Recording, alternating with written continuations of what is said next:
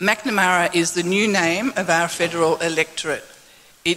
Part of it used to be called Melbourne Ports, but it's now extended. You can find where you live there, probably. And climate change is a hot topic in this electorate. As you know, a high proportion of the electorate is built on low-lying, often reclaimed land and hence vulnerable to sea level rises. 4,274 constituents have written that their opposition to the Adani mine will influence their vote at this election. The Australian Conservation Foundation, ACF, has 6,232 Macnamara citizens in its supporter base. And all of you are here tonight to hear what the candidates have to say. So, let's get started. I'd like to introduce Peter Mayers, who's our moderator for the evening.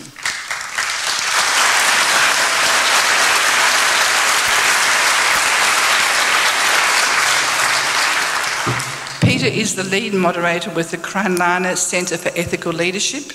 He is also contributing editor at Inside Story magazine and an adjunct fellow at Swinburne University's Centre for Urban Transitions. He was an ABC broadcaster for 25 years and the author of 3 books. Thanks, Peter. Thank you, Pam, and thank you very much to the organisers for inviting me to chair this important forum. It's fabulous to see so many people turning out to give serious thought to our democratic choices around climate change and energy at the forthcoming federal election. So, I want to start with a quick straw poll. Please raise your hand if climate change will be a significant factor in determining how you vote at the election. It's a lot of hands up. I won't be voting in Macnamara. I'm a former St Kilda resident, but I moved out of the electorate after the last federal poll, so I'm not backing any particular candidate in this race. But you did see I raised my own hand, so I'm not going to pretend that I don't have views on climate change. And in the interests of transparency, let me declare a couple of things. During the past 8 months, I've twice spoken at events in the city of Port Phillip organised by the Greens. And on both occasions, I would say I was invited to speak about housing policy, in particular on the basis of my recently released book, and this is the plug, No Place Like Home, Repairing Australia's Housing Crisis. And I'll add that if either the Labor or Liberal Party in the electorate would like me to come and speak about housing to them, I'd be more than happy to do so. So having made that declaration, let me also stress that I volunteered my services tonight, and I do so because I believe passionately that reasoned and civil public debate is a cornerstone of a flourishing democracy, and I commend the organisers for making this event possible.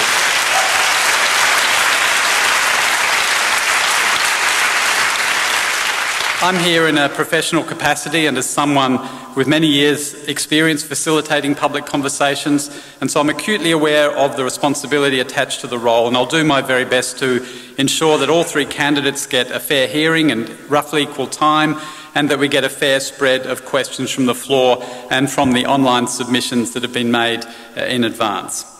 So we're going to kick off this evening with 3 perspectives on climate change from people who've been deeply engaged in the issue, and I'll introduce them to you in turn. They'll speak for 5 or 7 minutes. So our first speaker is Simon Holmes-A-Court. He's a senior advisor to the Climate and Energy College at the University of Melbourne. He sits on the board of the Smart Energy Council.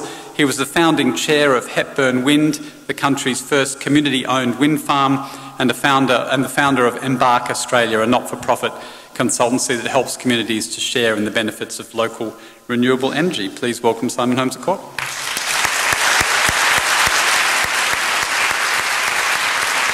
Thank you very much, Peter, for that introduction, and thank you very much all for coming out, giving you a Wednesday night to show the importance of this issue to so many people in the seat of Macnamara. Up on the screen, this beautiful graphic by Ed Hawkins is actually a terrifying picture, an awful and I think disturbing picture. On the left-hand side, we have a stripe representing the temperature in 1910 in Australia, and on the right-hand side, 2017, The cooler the colour, the cooler the temperature. The warmer the colour, the warmer the temperature. Undeniable, the far right is a dark, dark red. For the record summer we just had, 2 degrees in Australia above the long-term, above our summer average, which makes it the hottest summer on record in Australia. Often I'm asked, why should Australia care about responding to this challenge? We only represent 1.3% of global emissions. We only represent 0.3% of global population. So that means the average one of us here emits 4 times as much as the average citizen on this planet. So perhaps that should be enough to make some of us consider that we have a moral responsibility, especially as one of the wealthiest nations, to respond here.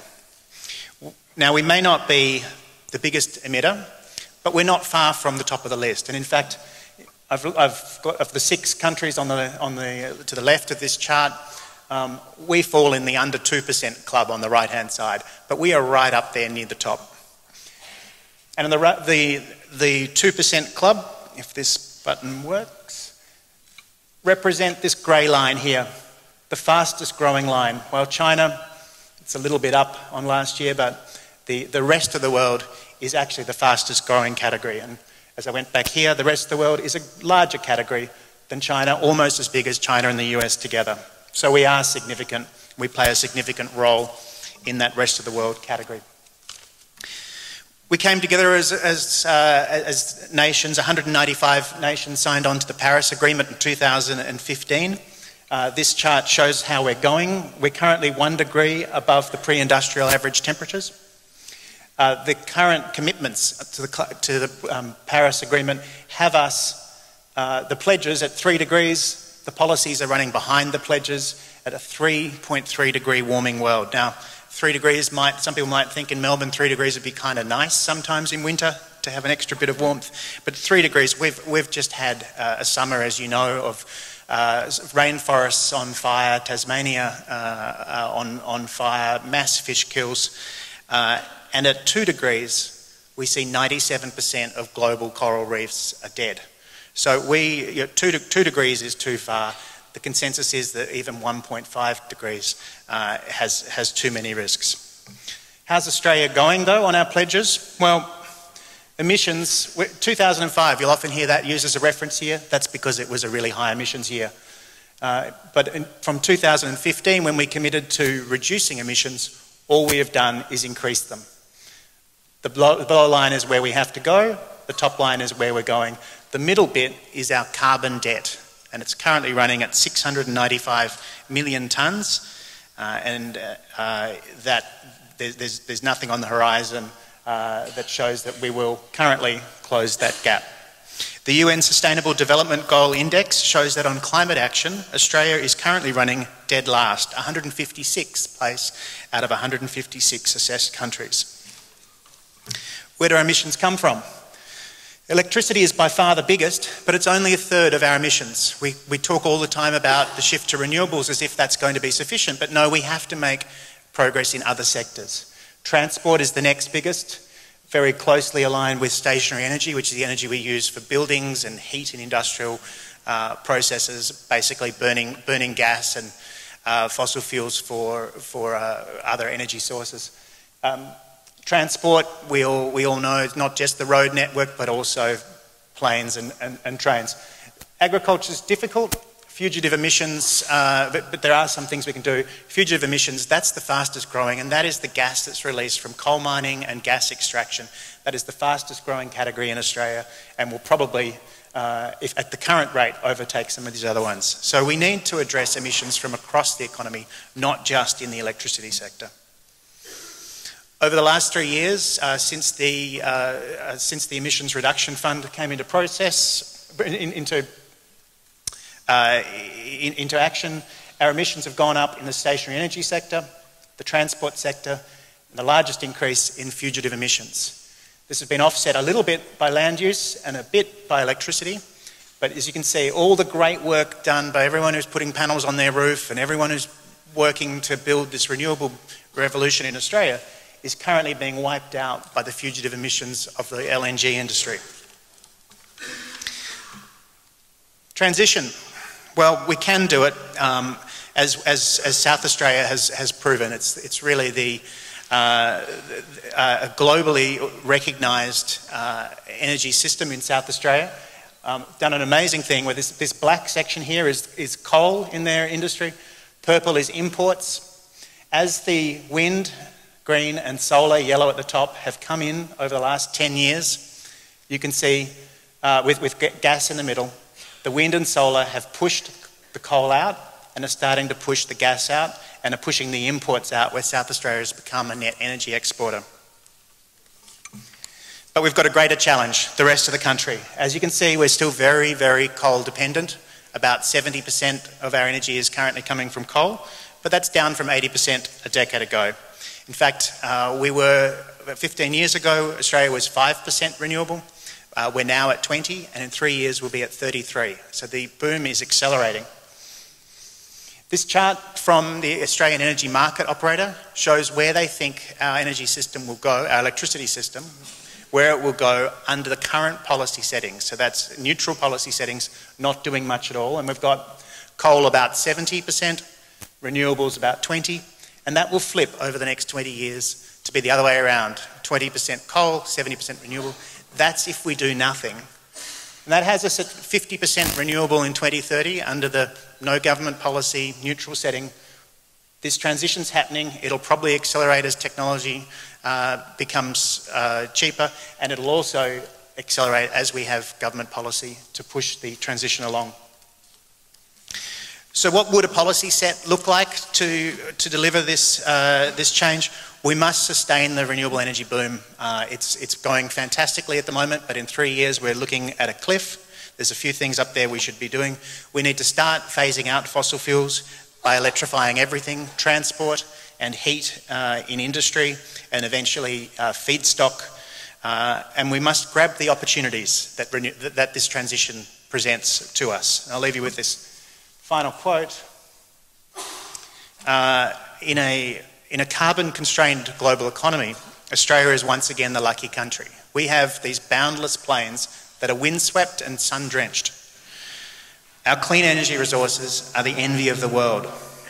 We know we're a lucky country, but are we going to be a clever country? Thank you.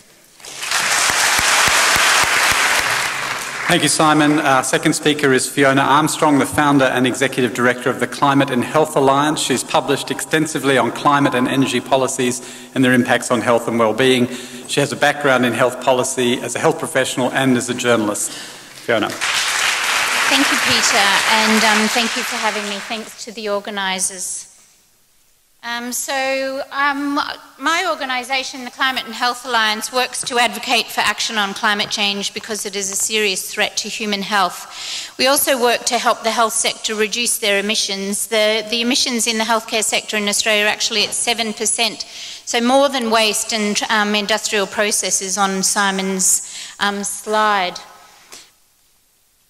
In 2009, the international medical journal, The Lancet, published a collection of the best available evidence on climate change and health, and they concluded that climate change posed the most serious threat to global public health of the 21st century. Now, some of the ways that climate change impacts on health: climate change is a threat multiplier to existing vulnerabilities. So things like environmental degradation can lead to migration. Extreme heat that we're familiar with in Australia is the cause of heat illness and death. Severe weather obviously leading to injuries, fatalities, loss of homes and mental health impacts. Food and water supply impacts related to malnutrition, degraded living conditions and social inequities. So people who are already vulnerable and have low socioeconomic status are particularly vulnerable. Many of you will have heard about changes in vector ecology, so vector-borne diseases such as mosquito-borne diseases changing their pattern and the range so that more people are exposed. Increasing air pollution and aeroallergens pose risks to health, and water quality impacts. And as Simon mentioned, the fish kill in the Darling River, the same algal blooms and conditions that kill fish also pose serious threats to human health. We're very familiar with heat waves here in Australia, one of the most significant health impacts, and we've just lived through the angry summer. Heat waves contribute to increases in hospital admissions for a whole range of different diseases. People with chronic illness, we also see increases in cardiovascular disease and heart attacks, and respiratory disease is also impacted because air pollution is made worse by hotter temperatures. So, and as the slide says, heat waves already kill more Australians than any other extreme event. Floods, we've seen serious floods up in the north of Australia, but in this region you're also familiar with them, the impacts on damage to homes, but also potentially the spread of bacteria and toxins pose a threat to health. Many of you will recall the shocking event in 2016 when we had a thunderstorm asthma event related to the increased production of aeroallergens during an electrical storm which exploded those into tiny particles that caused very severe respiratory impacts, even in people who hadn't experienced asthma in the past, leading to a 3,000% increase in admissions to intensive care and the loss of 9 lives. Air pollution, as I've mentioned, the links between air pollution and climate change is that the same forces, the same activities, burning fossil fuels produces greenhouse gas emissions, but it also produces local air pollution. The coal is a major villain. Coal-fired power in Australia is responsible for health damages worth $2.6 billion. Vehicle emissions also a considerable contributor to air pollution and costing the country $3.3 billion annually. I should point out these estimates are old and they are likely out of date and therefore much higher. This quote here from Nobel Laureate for Medicine, Professor Peter Doherty, is a sobering reflection on the position in which we find ourselves. Without urgent action on climate change, the conditions that underpin the health and well-being of the human population will be greatly diminished in coming decades and may only be available to a small number of people living in a few parts of the planet by the end of this century. We're talking about the lives of people who are alive right now. So what to do about it? Our organisation has developed a framework for a national strategy on climate health and wellbeing for Australia, because climate policies alone will not tackle the health impacts of climate change. We need a comprehensive response that not only addresses our need to reduce emissions, but tackles the health consequences associated with climate change. The framework that we've developed was developed in collaboration with these organisations. And I'm pleased to say that the Federal Labor Party has committed to implementing a national strategy on climate change and health if elected to govern. The good news that's little understood in Australia is that climate action is good for health. Greenhouse gas mitigation across a range of sectors can bring considerable improvements in public health. This slide here captures some of those benefits. Improvements, production of more renewable energy, for example, will reduce air pollution and cardiovascular and respiratory disease. Improving insulation in our homes will also improve mental health as well as cardiovascular health. And encouraging the use of low emissions vehicles will lead to less incidences of cancer. Public and active forms of transport, an opportunity to improve obesity, diabetes and mental health. Our assessment of the policies in 2016 revealed some serious gaps in terms of what we saw as the top strategies on climate change and health. Now that Labor is committed to stronger emissions reduction targets and a national strategy on climate change and health, that would take them up to 4. The Greens would remain at 6.5 out of 7, and I'm not aware of any advances in policy that would shift the current Liberal national position. So my concluding messages are that the health impacts of climate change are happening right now. We need to take action immediately. There are many solutions available. Climate action is good for health. And this election, I urge you to vote for climate change and health. Thank you. Thank you, Fiona. Our third speaker, I don't think gets a vote at this election, though she may correct me. Eloisa Moses McMahon is a Year 11 student. She lives in St Kilda. She regularly volunteers for the Australian Youth Climate Coalition. She helped to organise the recent school strikes for climate, and Eloisa does this all while juggling VCE studies and undertaking the role of environment captain at Albert Park College. Eloisa.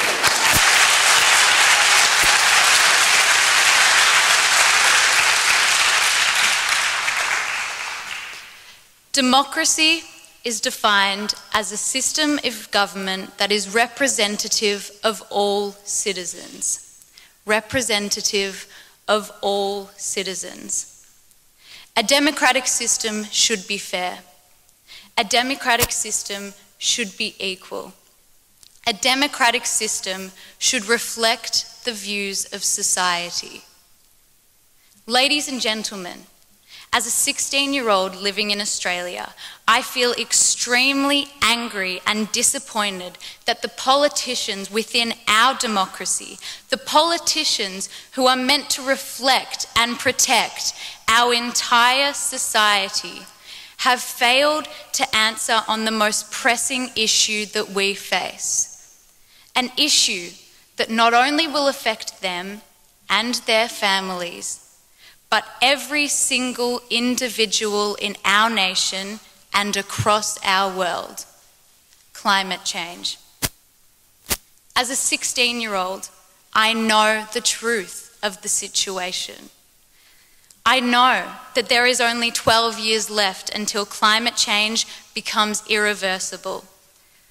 I know that sea levels are rising at a rate in which we have not seen for centuries.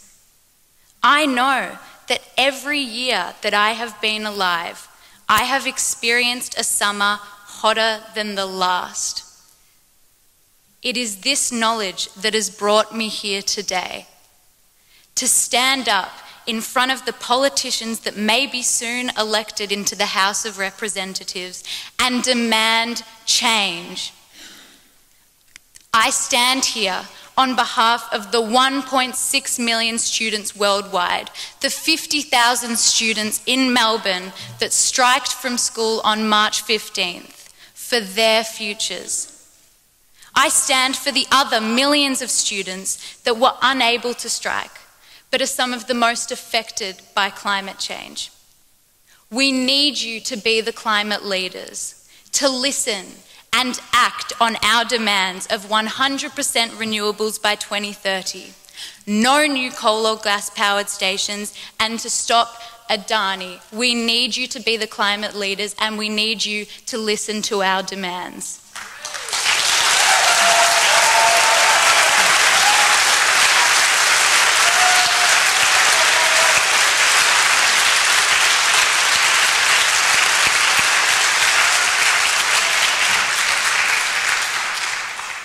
We may be young, but we are powerful, and we will keep on fighting until there is climate justice.